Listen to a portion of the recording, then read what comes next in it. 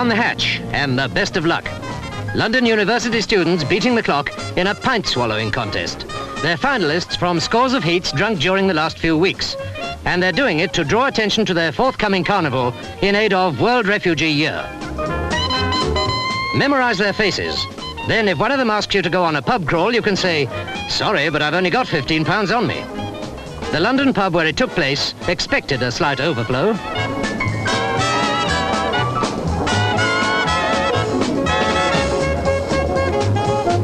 Watch carefully. The secret is to open all sluices first.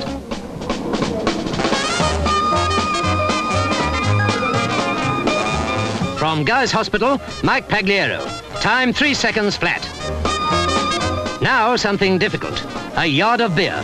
It holds 3 pints and the world record is 12 seconds. They all know when they've had enough. See?